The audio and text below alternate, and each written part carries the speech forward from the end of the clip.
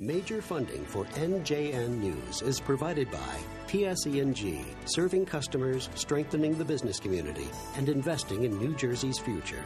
Wachovia, uncommon wisdom for shared success. Verizon, communication solutions designed for the people and businesses of New Jersey. And by the New Jersey Education Association, working for great public schools for every child. A win today for scores of rural towns over paying for state police patrols. From the wind to the sun, New Jersey's new energy master plan will increase use of alternative fuel sources. Governor Corzine warns urban mayors future state dollars could be tight. A Morris County Republican assemblyman announces he's running for governor.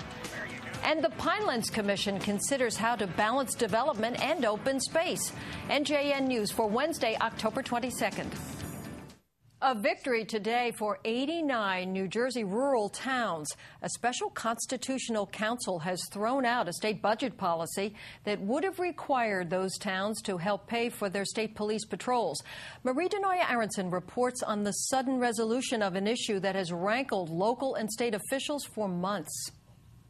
Attorneys anticipated the Council on Local Mandates would take the arguments they presented today and issue a written decision within several weeks. But the Council turned it around almost immediately, finding the rural policing budget stipulation to be an unfunded mandate. And therefore is null, void, and unenforceable. Thank you all very much. At stake for each of New Jersey's 89 rural towns were hundreds of thousands of dollars in extra expenses to pay for the state police force that has patrolled their streets and neighborhoods for free, paid for by the state since 1921. During the budget process, lawmakers determined since it cost the state $80 million to provide the patrols, it would be cost-effective for towns to begin picking up 15% of that, or about $12 million. In the Sussex County town of Wantage, it would have meant an extra $448,000 and property tax increases.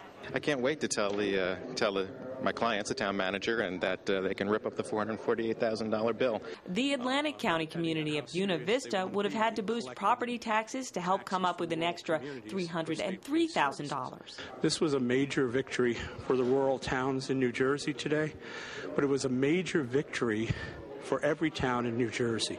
And while the decision was a surprise in that it came instantly, both mayors and lawyers here said their arguments were solid and believed they ultimately would prevail. But with the December 15th deadline looming, timing was everything. As of December 15th, the towns would have had to have their plans and property tax increases, if necessary, in place, or the state would have deducted the cost of policing out of their state aid. Attorneys for the rural towns filed a complaint that alleged this new policy amounted to an unfunded mandate, making it a violation of the state mandate, state pay amendment to New Jersey's Constitution.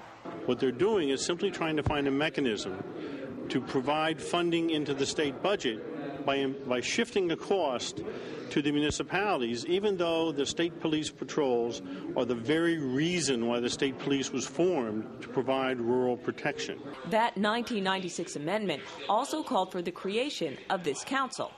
It has exclusive constitutional authority to rule whether a state law, rule, or regulation imposes an unconstitutional, unfunded mandate on counties, boards of education, or towns. They clearly understood the issues.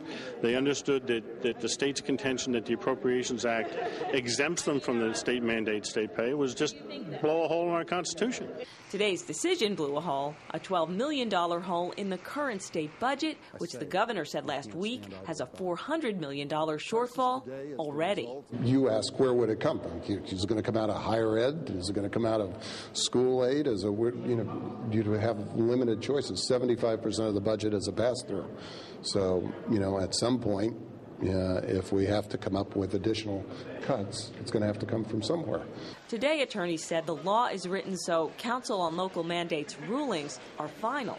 And while today read as an instant victory for rural towns, mayors and attorneys here say it is a win for all of New Jersey, preserving a hard-fought amendment that says if the state orders a town to do or have something, the state is required to pay for it.